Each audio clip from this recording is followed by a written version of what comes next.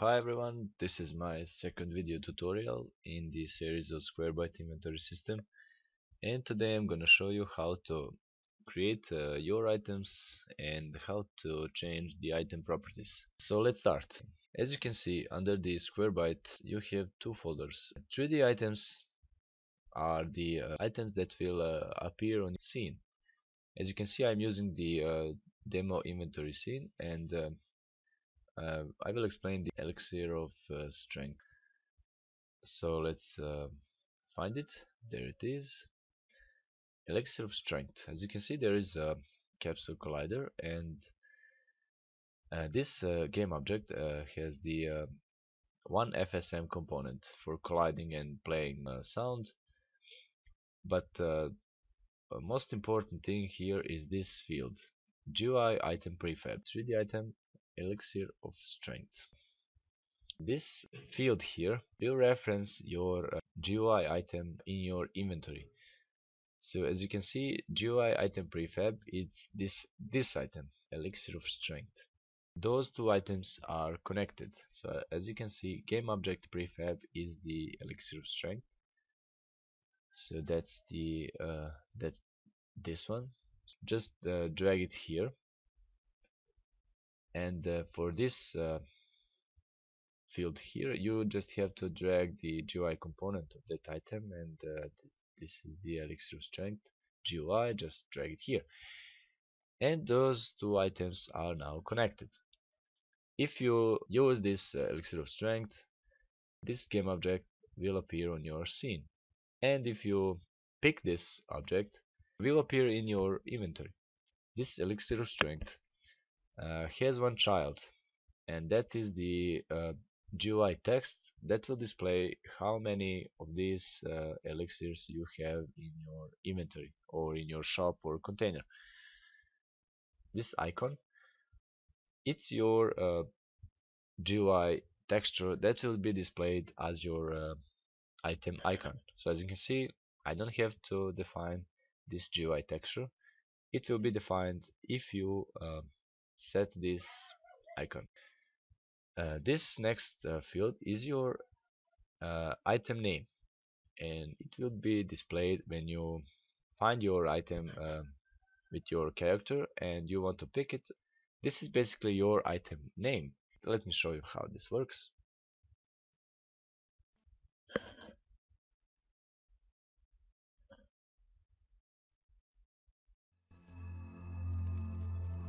Okay, as you can see, when I find this item, it will display this information. If I pick it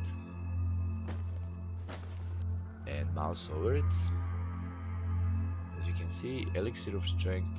Let me maximize this for a bit. As you can see, when you mouse over this item, it will display its info. Elixir of strength, that's our item name. Item type, it's elixir. Its effect, it's permanent. It will gain 5 strength, and value it's 125.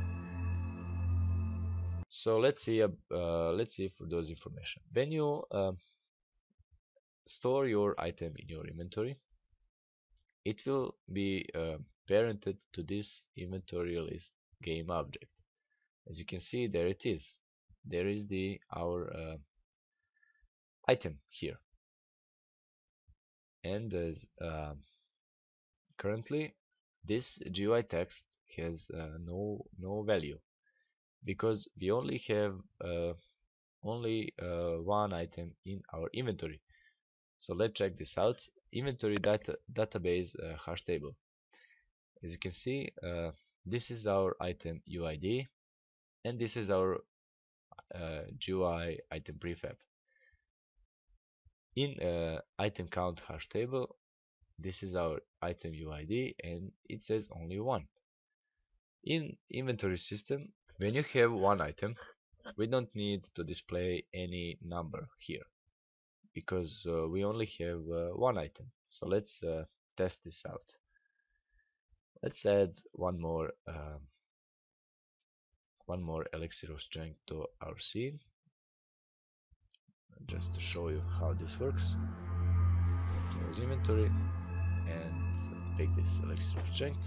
As you can see, there is number 2 now, because we have two same elixirs in our inventory. Item count hash table now says 2, and this GUI text will display 2 now, because we have 2 items. Okay, so let me explain how this works. Our GUI item, elixir of strength GUI, has this item UID field that need to be filled. This is our item UID. Instead of this name here, this is for display only, but this name UID is for our system to operate with our item. So basically our system will know what item to store in your hash table and what item to remove and how many to add, etc. So based on this UID, our system will use that UID to store item. There it is, L strength. That's how I define the UID for this item, and to store it in your database. So you have to define those fields here for your GUI items.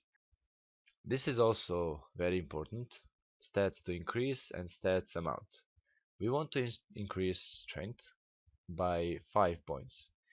This strength means that we will change our global player strength variable, because in our inventory system under the use item FSM, you have this check item effect, and it will check what attribute you want to change and what global variable. So as you can see, if that value is equal to strength, it will change strength, and it will send this event here, and it will add that amount to our player strength using the action int add. And of course it will compare, is that value negative or positive, higher or lower than 0, and it will increase or decrease that value using the format string to display, as you can see, multiply by -1, and in this case no need to multiply if that value is positive. So how do we create a new items here? If you want to create a consumable item, you just have to duplicate any of these consumable items. For example, we'll just use this elixir of strength and press Ctrl D, and that game object is duplicated. So let's change its name to elixir of power. Elixir of power, and find this game object here, duplicate it also, call it elixir of power, and then you just have to connect them. Just drag your elixir of power here, and under this field just drag your mesh elixir of power here. I will use the same icon just to demonstrate. Let's change this to 10. It will add 10 points to your global player strength variable, and change its UID elixir of L power, and change its price to 1000. Permanent, its name elixir of power. This will increase your strength by 10 points, and let's test it out. Elixir of power, here it is, and let's play this out.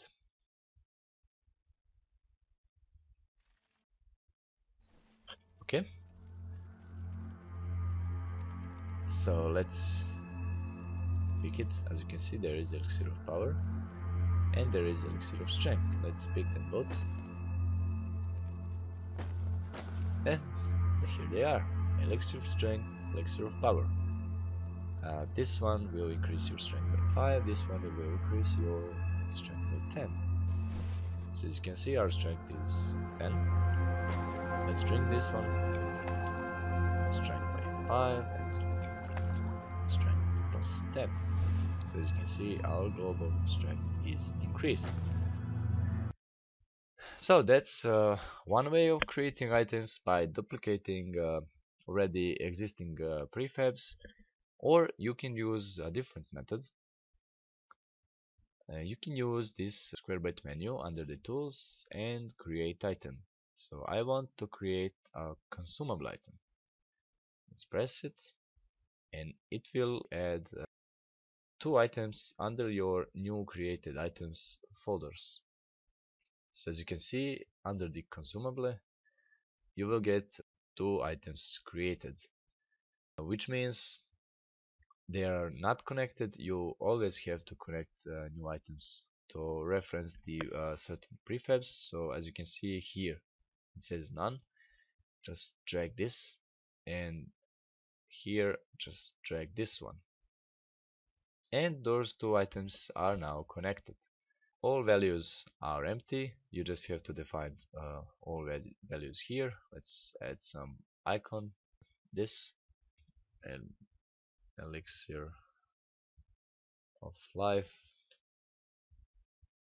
effect permanent.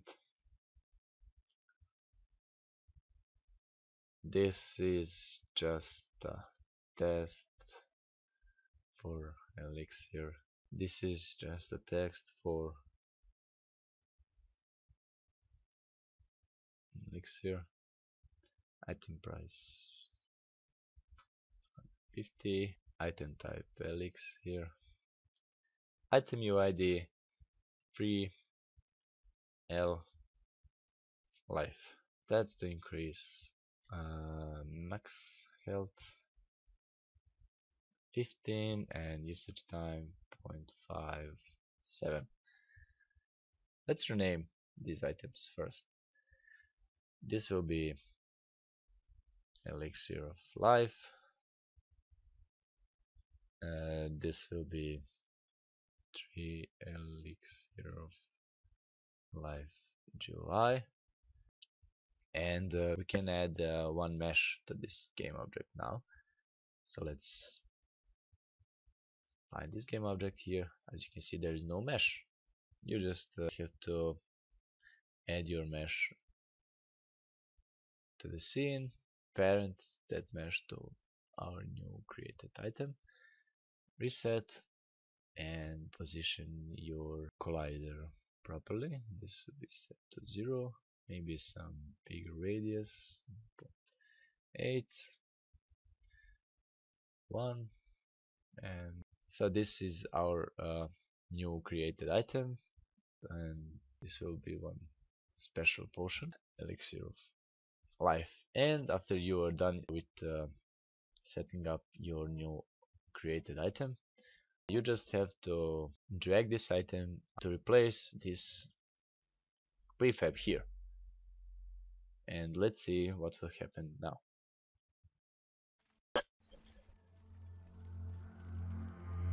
So there it is, elixir of life. Let's pick it.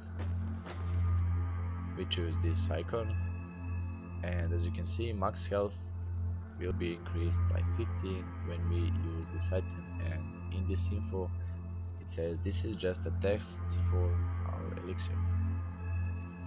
You can see our health is 80. Clicked it, max health increased by 15, and there it is. So I hope you enjoyed this video tutorial, and in the next video I'm gonna explain about the inventory system itself, how this FSM works, how hash table works, how you can add or remove items from your hash tables. Thank you for watching. See ya in the next video.